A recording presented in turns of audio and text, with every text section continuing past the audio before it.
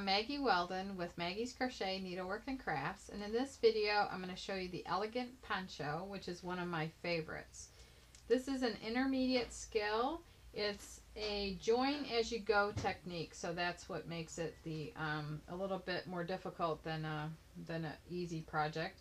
And there are a total of 30 squares that are joined together, and it's based off of a vintage pattern in this motif, which makes it really kind of interesting looking. And I think this would look great dressed up or dressed down with a pair of jeans and a white tank top underneath it. This is one size fits most, and it looks the same on both sides. So like this. And then you could wear it in the typical poncho fashion, or you could wear it turned around like something like this, like off to the side like that, for a different kind of look.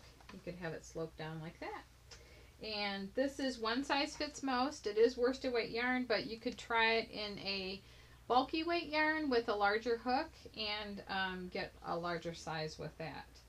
And you could also, once you get used to the technique, you could also add additional squares to the bottom. But you'll see how that works out when you're working it, because there's no outside edge to this. It's just all the squares are joined together. So you could easily add more squares across the bottom. So that is pattern number PA315, and that's available at maggiescrochet.com. Thank you for watching.